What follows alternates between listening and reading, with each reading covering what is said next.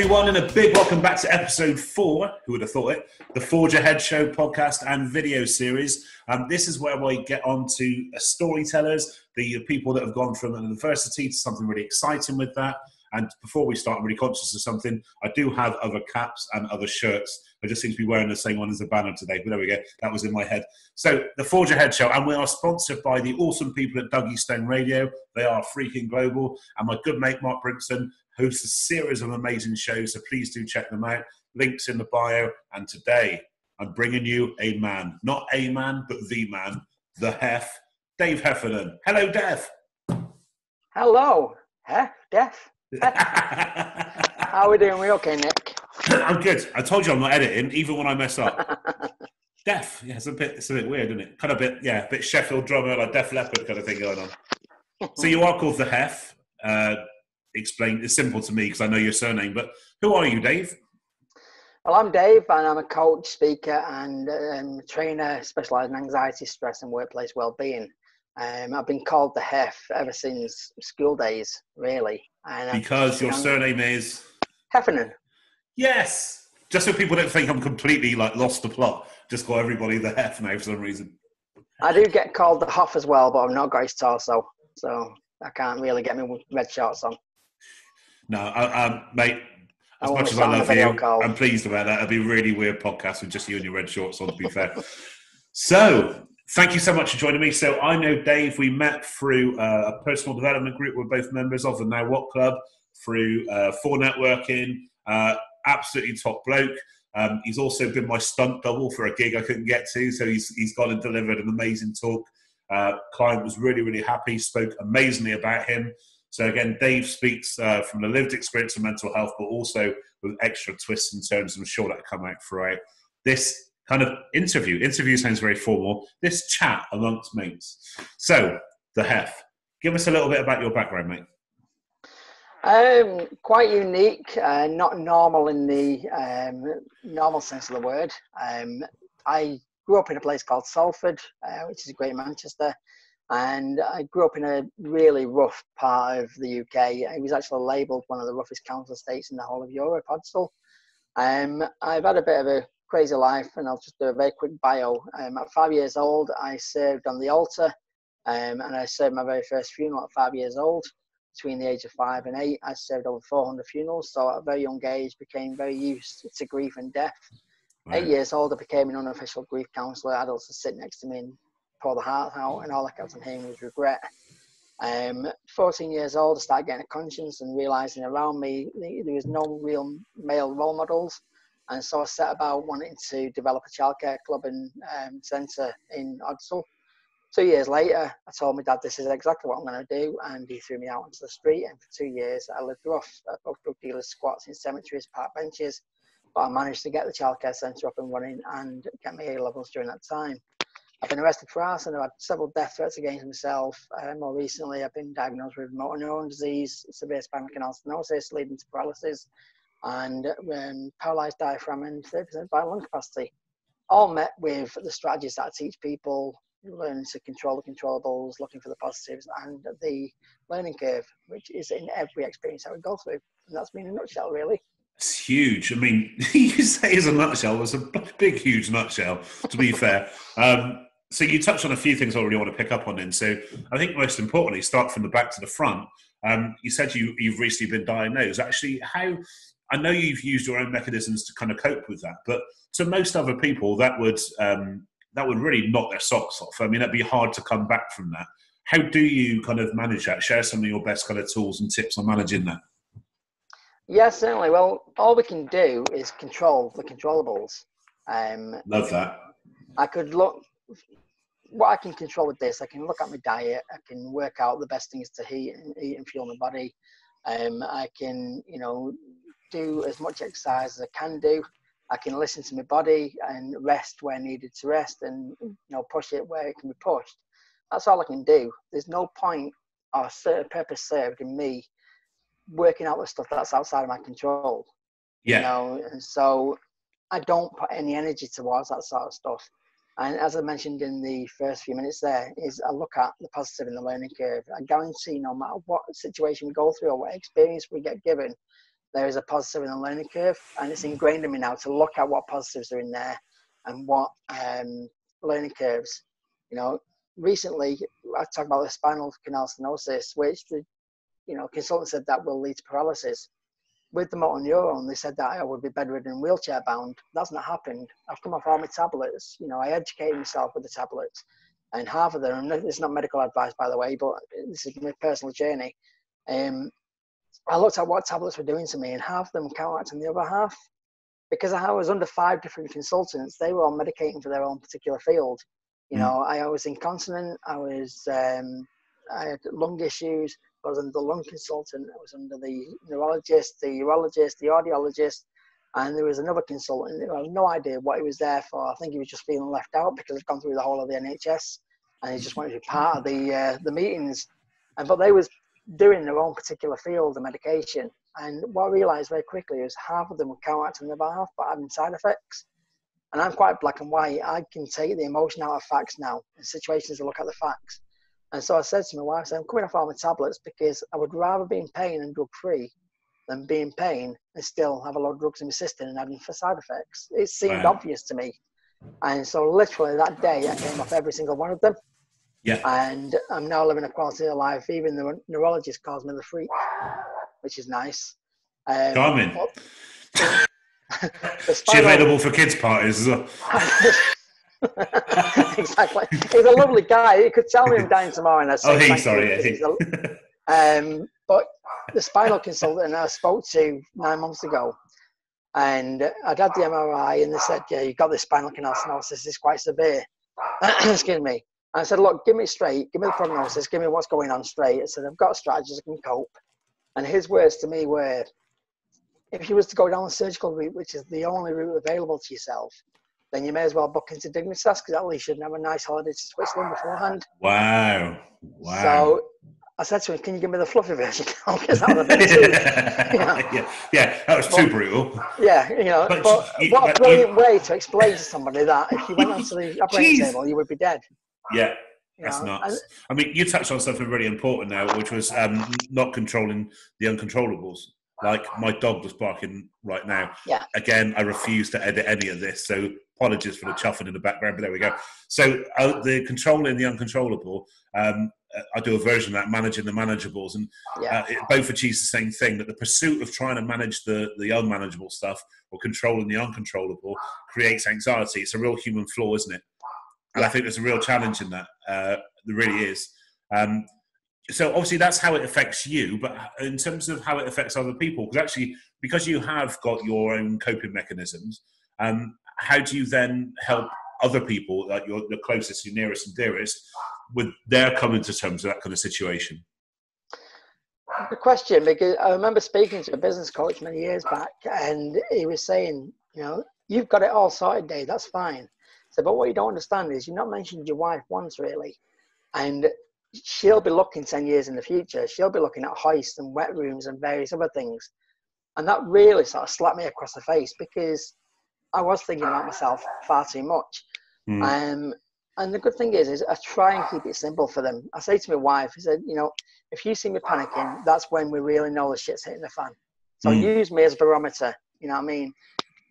And my wife loves to stress, you know what I mean? It's ingrained in her to stress. And some people, the timing has to be right. We can't force anybody to change. They've got to have their own reckoning. They've got to have their own moment where the mind opens and, you know what, actually, this makes sense. So what I try and do for people is keep it really simple. Yeah. And what I always say to somebody is, look, if you can, sit in silence for 20 minutes. I said, well, we can't do that. I said, well, that's your ego talking straight away. You know what I mean? Because you've not tried sitting in silence for 20 minutes. Well, I have, and I just didn't feel comfortable. I said, well, just accept what your thoughts are coming through. Accept that this is ego.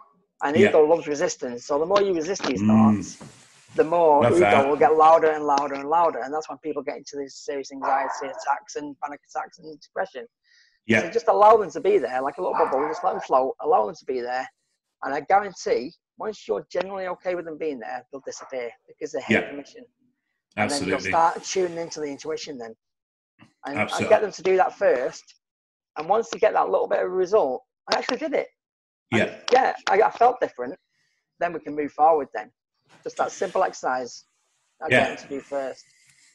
Fantastic. Nobody's ever bored. Nobody's ever bored anymore. When they get bored, they put on Netflix or Facebook or whatever it may be. Yeah. I try and promote people getting really bored so they can just sit in silence. Keep it simple. Keep it simple. Keeping it simple is good for me, mate. Trust me. So you also touched on something, again, really important. And I guess given the space that we work in as well, I get this a lot, that the positive male role model, that I do a lot of work with like colleges and with other people that don't necessarily have that and haven't had that before. And I think especially men in mental health and sharing things that are personal, like lived experience, actually it seems to be quite rare, if I'm honest. I mean, I've literally been booked to speak as, oh, you're that guy with a beard and a cap. Oh, by the way, you're a man. Not because I'm a good speaker or anything else, just because of that things. They want to hear a man talk about that stuff. So do you find that that's kind of common with kind of your experiences with clients or people that you know as well? Is it because as a positive male role model that will actually open doors for you?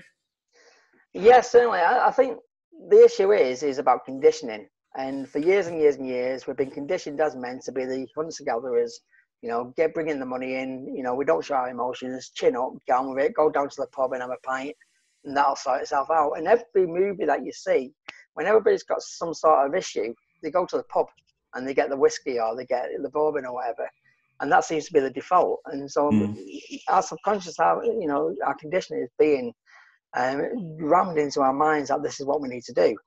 I used to be involved heavily with pre- and postnatal depression charity, and I was involved and I was in charge of the men's section. Yeah. And we had literally thousands of men on there and just me as the admin. And the main pre- and postnatal depression group for the women had 25 admin and thousands of members. And the Facebook always says, response to messages in X amount of hours or whatever. With the main group, it was response to messages within 2.5 hours, 3 hours. And with me, it was response messages within 4 minutes. And I was constantly getting messages in. And I likened it to the pub. I said, look, we're all mates here. We're all open. Just, if you want to say anything, say it. If you don't, you don't. You won't be judged. Yeah. And one thing I found is men do want to talk, but they've never really been given the platform to talk. Yeah. They've never been made to feel comfortable to talk. But once you give them that platform, men just don't shut up. And that's a good thing. No, I don't. The important thing is to listen without judgment. And that's where I think we've failed massively, is we all seem to want to have the answer for that person. But the important thing is to listen without judgment and let them speak, let them have that platform. Yeah. It may well be something that may seem silly to me, but it's massive to them. You know what I mean? It's not my job to say that's silly. And I think if we give the people more platforms and the more men that get up on stage and speak about it, then we start conditioning them in the right way then to be able to speak. I think this is the important crutch. And somebody at an event I was speaking at earlier asked me to define the importance of lived experience. And I see lived experience as the vehicle that takes people from the problem, or the companies from the problem to the solution, without being the solution. Yeah. So that's the engagement piece. And not exclusively to men, but especially with men.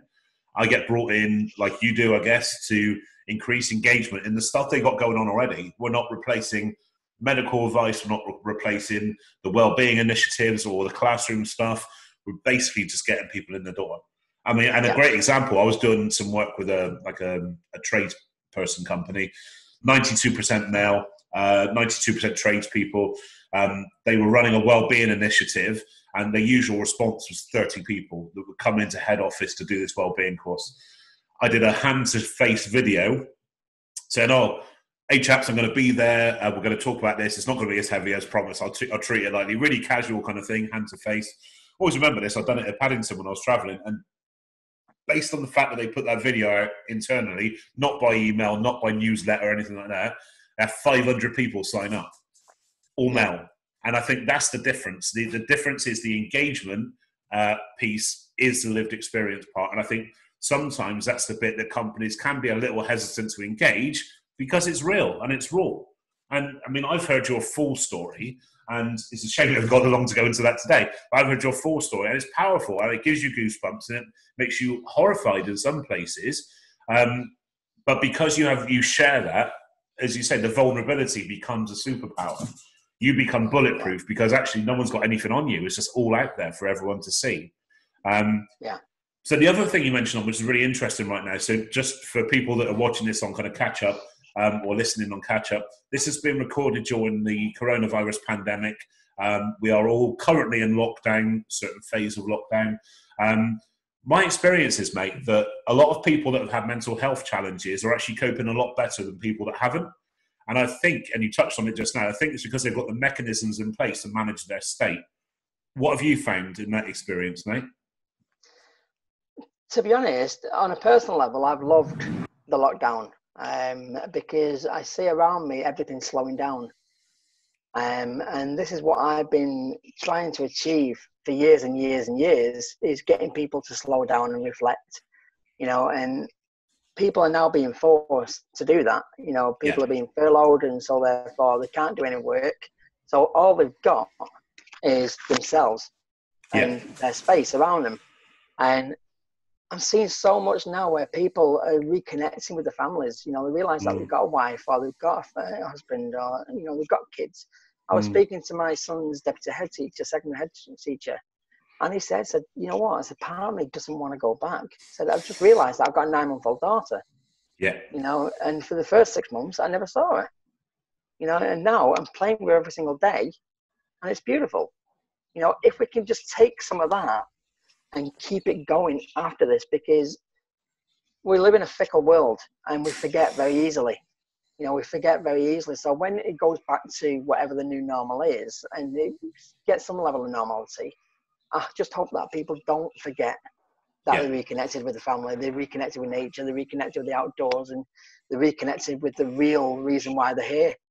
I think you're right. I think it's very true to say the world has changed forever. And that doesn't sound not meant with the doomsday kind of approach it sounds, that the world has changed forever. It's a case of, like you said, people have underestimated the value of friendships, freedoms, being able to come and go as you please, all of those kind of things. So I think definitely, I hope it's not treated as a moment in time. And it is encouraging. I hope not.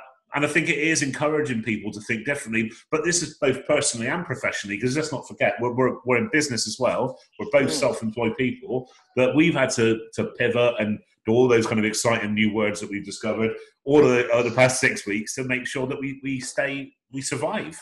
And based on who I'm speaking to at the time, they're either in acknowledgement mode, where actually they've refused to accept that this is brutal, there's no other way of looking at it, or they're in survival mode. Can we survive through this in every sense? And then finally, can we evolve? And I think the evolution part is the exciting part. And we have to do things differently, potentially for a very long time. To the extent, so from a business perspective, this could change things for years, given what we do. I have a strange thought process, because I always say to myself every morning, oh, wow, the world's caught up to me. I lived in a tent for a year in the Lake District, and I lived off the land for most of it. My farmer in the Lake District showed me how to catch rabbits and squirrels and various other berries and what you could eat, leaves and stuff like that. And it was the most spiritual awakening. And one thing that I really found out during that time is just how insignificant we are in the grand scheme of things. When you're looking up out of the sky and there's no light pollution, you're seeing the star displays, and just incredible from so many millions of miles away, you realize all we can do is impact on our immediate surroundings. That's all we can do. And so I always talk about when you're going in a car and you come to the junction, if you let somebody go and you wave at them and smile, if you was to follow that car, you guarantee that car will then let the next person out and the next person. And before you know it, in that 24-hour period, you probably impacted positively on about 90, 100 people. All you know about is the 1 or 2 people that you followed in a minute. And another thing that I realized was, just like the seasons, life comes in cycles. Guarantee, if you look back in history, every 4 years, 5 years, there's a massive plane crash, there's a massive national disaster, there's a pandemic of some sort, whether it's SARS or swine flu or whatever. There's always something, there's corruption from politicians. It's a cycle every 4 or 5 years. I guarantee if you look back at history, something big like this happens. Maybe not as big as this, but something happens. So the only thing that we've got control of is our mindset and our own selves. You know what I mean? And the more Absolutely. we live in our true identity, the easier things become, because all those things are going to happen anyway, whether we like it or not. Yeah. So if we can get ourselves resilient and living in our true identity now, no matter what throws at us, life will be so much more calmer. Powerful stuff. Good work, my friend. And what does lockdown look like for you? What's been going on? World War III with the kids. You know, I've been through every single country in the UN trying to be a diplomat with the kids at the moment. It's all fun and games. I don't know. I'm not stressed. I'm not. Yeah, I am in moments where I have reflecting. What I mean, I'll let it pass. You know what I mean? I don't force it. But even queuing for the local shop and what have you, it's just giving you that time to just pull back and relax. You know what I mean? I'm laughing because of the story we were chatting about before we came on. So I think actually you owe the people tuning into this the story about your T-shirt and the supermarket.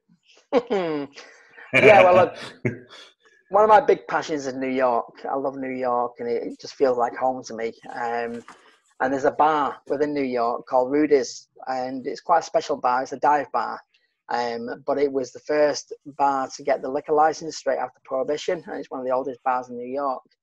But they've got a mascot outside called Baron von Swine, which is a huge pig, massive fiberglass pig. And they've got this T-shirt collection, and they've got a coronavirus collection now. And I bought one the other week, and it came a couple of days back with the pig in a mask pointing, saying back away on the back of it and stay away on the front with his face. And so I was in Alder the other day, and I had this, and I could hear people chattering away and talking to me and what have you.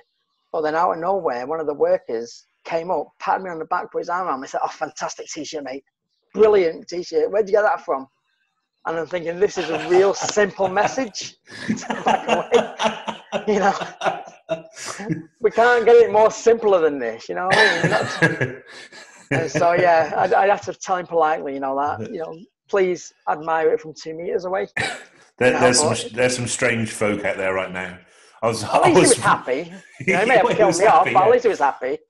I was watching an article, watching something on telly yesterday, a news article, that was saying about an American lady was wearing a mask, but she cut a hole. She said because it's really difficult to breathe through it. There's so many examples of that, though. You know, in our local co-op, my wife had a bit of a to-do with the manager because she was trying to reach for a bar of chocolate, and that's priority, and that's essential shopping for women in lockdown. And the manager had a right go at her, saying, you know, I've got kids at home, I've got this and what have you, you know, don't get too close. And she was social distancing. She wasn't that far, you know, she was far away, another way. But he had a mask which was under his chin. Yeah, you've lost the argument. Immediately lost the argument. You know what I mean? Put your mask up and then argue the fact that you're a bit too close. My favorite author is a guy called Terry Pratchett, R.I.P. So he wrote a series of book called a Discworld series. For those who know it. And one of his infamous quotes was, "We live in interesting times." It's exactly where we are right now. So a lot of people doing some weird stuff from that position of fear that we've been chatting about. Everybody's got a story. Everybody's got a story. Everyone's got a story. You have to prejudge. Let's face it, everyone's creating a new reality. Everyone's winging it because we're playing by new rules. So you can forgive some people some faux pas, maybe not the face mask with a hole in it. There we go. It's interesting though. You talk about that because I put an advert on social media a few weeks back. And I got attacked by a particular person saying I was a parasite and I should be doing it for free in the current climate, blah, blah, blah. And it was interesting because the person that I did, you know, who called me a parasite and said that I should be doing it for free, for about 18 months, we dedicated the vast majority of our profits. We used to have an events company, so we had pantomimes and tribute nights and various other things. We dedicated pretty much most of our profits to his 7-year-old daughter who had leukemia. And we actually sponsored a room in Ronald McDonald's house in her name. Yeah. You know, yet he was calling me a parasite for charging a significantly reduced rate for one-to-one stuff.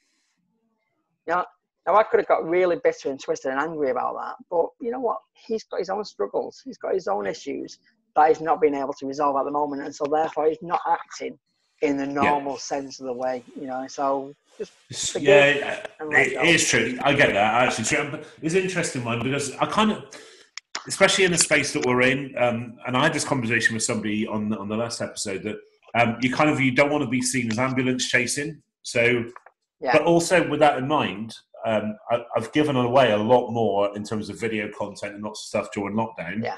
A load more than I usually would, because a little bit more time, if I'm honest. But also you want to help people as much as you can. But we also have a responsibility to not only ourselves, but to the economy to make sure that we keep things ticking over as well as possible. So we do need to have more compassion right now and understanding. We do need to go easy. I did a 2-minute topics video for my YouTube series yesterday on just that. Go easy. Go easy on yourself. Go easy on them. Because like I said, everyone's in various states of dread and anxiety right now. I get that. We don't know what the end date is. We don't know what the end date's going to look like or what even's going to look like afterwards. So, absolutely get that. So, most important question of the whole interview is this. I'm just about to announce you on stage at the O2 Arena. You've got 20,000 people that's come to see you. I'm just about to give you the big welcome the Heff to the stage. What walk-on music do you have? What music do you come on to? Always will be Walk a Mile in My Shoes by Elvis Presley, the king. Walk a Mile in My Shoes by Elvis Presley. Look it up, folks. That's the tune for the man. That's the tune for the Heff. The words are magical. Genuinely, I've not heard it. I definitely will be checking it out. I think my dog may have heard it because she's really piping up just now. So, again, refuse to edit. It's going to be a theme. Anyway, Dave, big thank you for coming on here. Really do appreciate your time. Honestly, you're one of life's good guys, and it's good to see how well you're doing. So, big thanks to Dave. Round of applause for Dave. You're a good man. Thank you for coming on here. And guys, thank you for tuning into the Forge Ahead show, whether that be through the video, whether that be through the podcast. We're just delighted to have you here. Please tune in to Dougie Stone Radio. They're freaking global, our sponsors here. And we'll be back next week with another amazing guest for you who have gone from adversity to excitement and to tell us that bit in between. Thanks very much, guys. Take care. Cheers. Bye. Thank you very much. Bye. Bye.